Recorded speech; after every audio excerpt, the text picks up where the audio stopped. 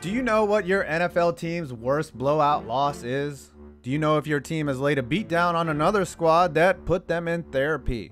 What about your team's rival? How bad did they get it one Sunday afternoon, like your sibling getting spanked for selling your bike? Do you know what the worst NFL blowout of all time is? Well, it's time to point and laugh and listen to some terrible jokes. Every NFL team's worst blowout loss is coming up right after this.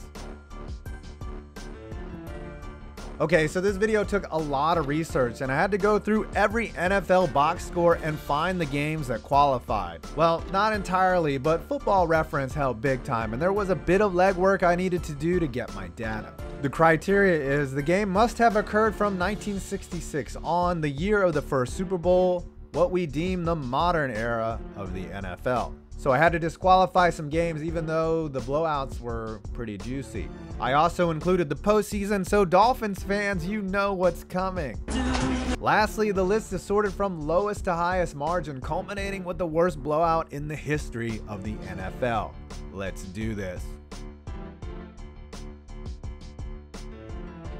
The biggest blowout to ever occur outside of the United States, as in 2017, it looked as if the Ravens left their defense back in Maryland a 44-7 ass whooping at the hands of the Jaguars in London. Blake Bortles threw 4 TD passes and it got so bad that Chad Henne went in for a few series. Joe Flacco looked about as effective as telling teenagers to be abstinent, and the Ravens' only score came from a Ryan Mallett TD with 3 minutes left.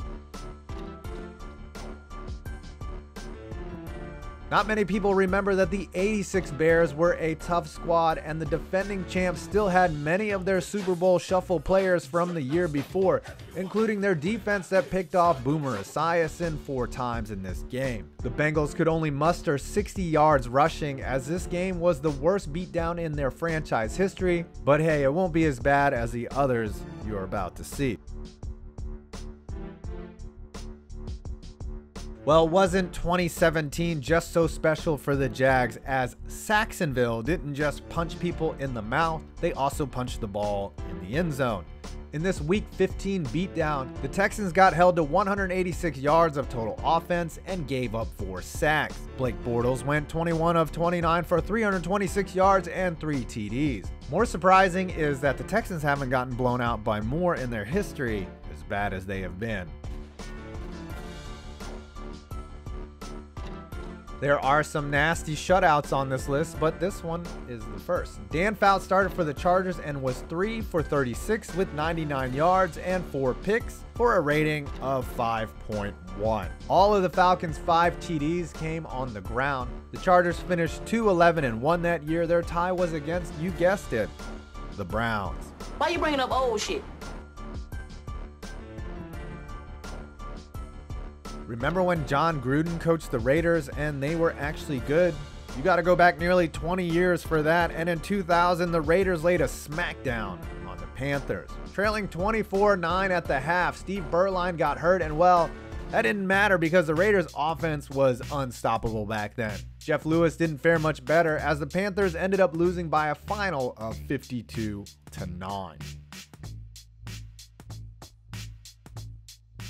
The Bears issued a 44-0 whipping on their way to an 11-0 start. Tom Landry was the coach of the Cowboys, who were 7-3 at the time and would win the NFC East at 10-6. The Bears D had 2 pick sixes for TDs. They knocked out survivor Gary Hagaboom early, who went 6 for 22 for 60 yards and 3 INTs, a line that would make Nathan Peter meme jealous. A QB rating of 0. Walter Payton threw 1 pass for 33 yards and his rating was 118.7.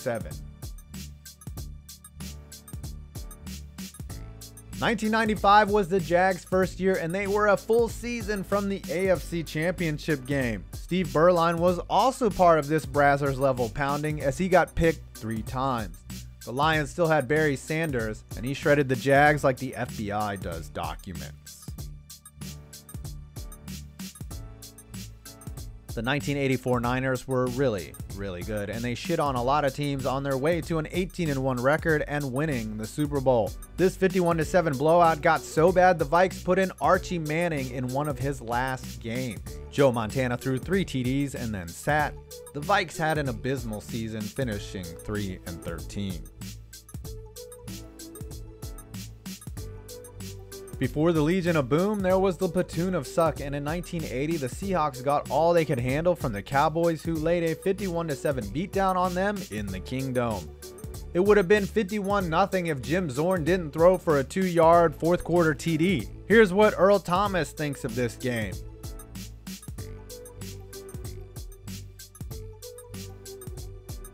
Now that our Lord and Savior Pat Mahomes is here, Chiefs fans have long forgotten that back in 1984 they got worked by the Seahawks 45-zappy. The Hawks only scored 1 touchdown on offense, as their defense had 4 interception returns for touchdowns of 58, 56, 76, and 90 yards. The Chiefs threw a total of 5 picks spread over 3 QBs. Even more insulting to the Chiefs fans, their squad got blown out by the same score in 1976. Thank goodness this was a long time ago, but the Cowboys issued a severe beatdown on the Giants back in '66. The game was tied 7-7 after the first quarter, but then Don Meredith went off, throwing for 5 TDs, 3 of them to future Giants head coach Dan Reeves. The Giants finished 1-12-1 that year. More Rich Gannon-led slaughter. How did the Raiders not win a Super Bowl? Oh, yeah. The Bucs just didn't have it against Gruden's Raiders, who did it mostly on the ground, with Napoleon Kaufman and Tyrone Wheatley rushing for over 110 yards and 2 TDs each. It's all good. The Bucs got him back 3 years later when Bill Callahan mailed them their Super Bowl ring. Remember Spygate and how pissed off Belichick was at the league that they dare question his integrity? Well, during that season, the Pats decided that running up the score was their mission, as in this Week 8 contest, they beat up the Skins like an old dirty rug. TB12 rushed for 2 TDs and threw for 3 more, 1 to linebacker Mike Vrabel. Oh look, it's that same asshole New England squad that was running up the score as if it helped their BCS ranking. On 4 consecutive possessions, Brady threw TDs to Randy Moss, who had 128 receiving yards and was a fantasy monster that day. The Bills actually had 229 yards of offense, but they started JP Lossman. What happened to the Pats that year?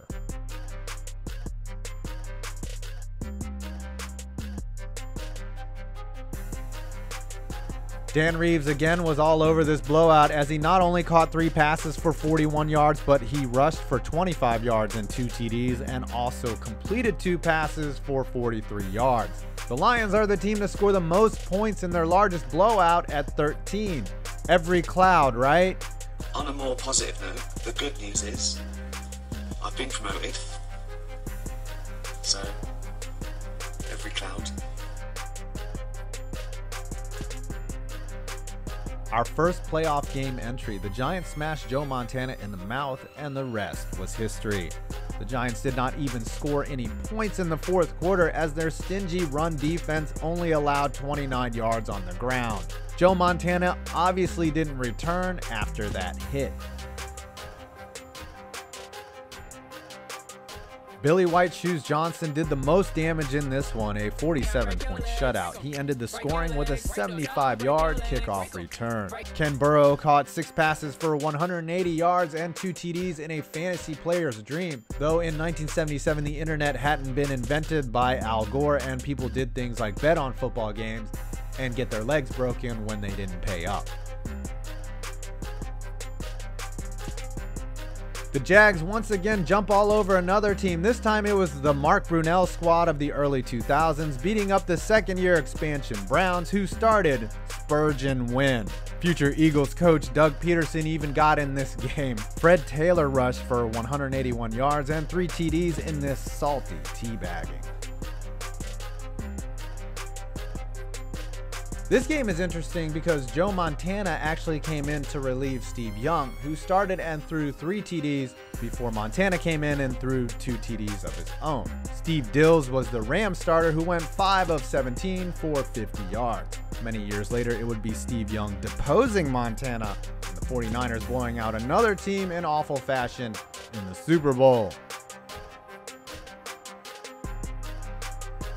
Though technically this was an AFL game, it's still an awful footnote in Broncos history. George Blanda threw for a TD, kicked a field goal, and kicked 6 extra points again. The sick fantasy line. The Broncos would finish 3-11.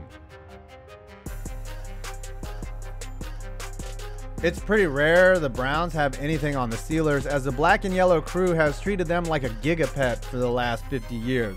However, in 1989, the Browns laid a Week 1 beatdown on them that should have been stopped early. Bernie Kosar was mediocre in this game. It was kicking, defense, and running that did Bubby Brister and the Steelers in. They started Bubby Brister.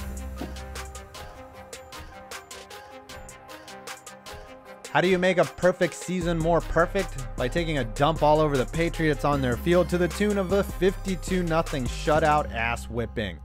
Jim Plunkett started for the Pats and was terrible, and Mercury Morris ran roughshod over the defense and scored 3 TDs. The Dolphins later capped this undefeated year with a Super Bowl win, while the Patriots finished 3-11.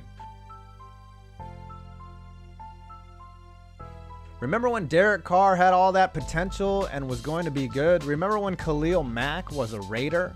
Well, not too long ago, both of those things were true, except one fine November day, Mr. 7-9 laid a 52-point pounding on the black hole. Trey Mason went off 117 rush yards and 2 rushing TDs and caught 3 balls for 47 yards and a TD. Damn, son. Though there are 4 miracles at the Meadowlands, there is one ass whipping at Yankee Stadium. And in 1972, the Giants put the hurt on the Philly. Norm Snead started for the G-Men, who then gave way to Randy Johnson, who went 4 of 5 for 152 yards and 2 TDs for a perfect QB rating of 158.3. And remember, folks, 4 is greater than 1. Have the Pats ever not owned the Jets? Oh, that one time. Can't wait! I guess. Steve Grogan absolutely went off this game, throwing 5 TDs in 3 quarters and then enjoying his afternoon off as his team laid a 56-3 shellacking on the Jets. Harold Jackson caught 3 of those TDs. Bears fans rejoice. Here's a rare example of you owning the Packers in something. Walter Payton was a monster in this game, as was Vince Evans, who was 18 of 22, 316 yards and 3 TDs for a perfect QB rating of 158.3. Perfect! Remember Suck for Luck? Well, the Colts really bought into that mission, as in 2011 they sucked harder and better than they ever have before in getting blown out by 55 points. The Saints, who would win a Super Bowl at the end of the season, surgically dismantled the Colts with 2 rushing TDs and 5 passing TDs, all from Golden Boy Drew Brees. I hope the Saints at least left $100 on the Colts dresser after this affair. Many of you probably thought of this game first as a memorable ass whipping, as it was Dan Marino's send-off, and a despicable one too. The Dolphins actually beat the Seahawks in a playoff game the week before. I forgot the Seahawks were an AFC team once, but then ran into the buzzsaw that was the 14-2 Jags. Marino looked his age as he went 11 for 25 with 1 TD and 2 INTs. Fred Taylor blew the game open with a 90-yard run, and the Jags never looked back. Another brutal opener that, okay, I was going to do this one all serious, but the starting QB for the Falcons this game was named Dick Shiner. Dick Shiner, that's all I got. I bet you are sweating if your team hasn't been mentioned yet, but this ass whooping was nasty, as Russell Wilson and the Legion of Boom established themselves as a team on the rise. Marshawn Lynch did Marshawn things like rush for 128 yards and 3 TDs. Robert Turbin also had 108 rushing yards. The Cards started John Skelton as their QB, so yeah. What's interesting about this game is that though it's tied for the largest blowout in the Super Bowl era, it could have been the biggest one had the Rams kicker Tom Dempsey not missed 3 extra points. But that didn't matter as they beat up the Falcons to the tune of 59-0. And how much did Tom Dempsey miss those extra points by? About 1 foot. Yes, I'm going to help. And the #1 all-time worst blowout in the Super Bowl era, because it happened the most recently.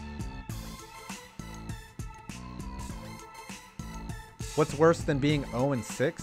Losing in historical fashion to the freaking Patriots. Kerry Collins started for the Titans and went 2 for 12, -7 yards, and an INT. Tom Brady was unstoppable, and in 3 quarters he went 29 of 34, 380 passing yards, and threw for 6 TDs.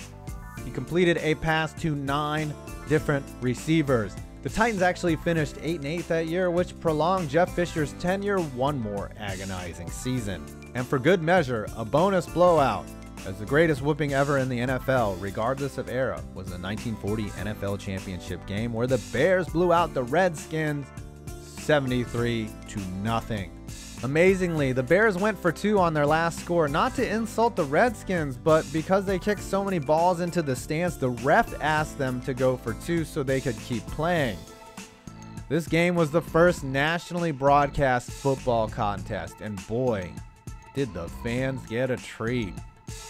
Well, there you have it. Maybe you learned something today. Maybe you knew all of these. Maybe you are John Clayton in your basement. Who knows? But if you like this, you can check out my videos on every NFL team's most cheatingest moment or each NFL team's largest blown leads.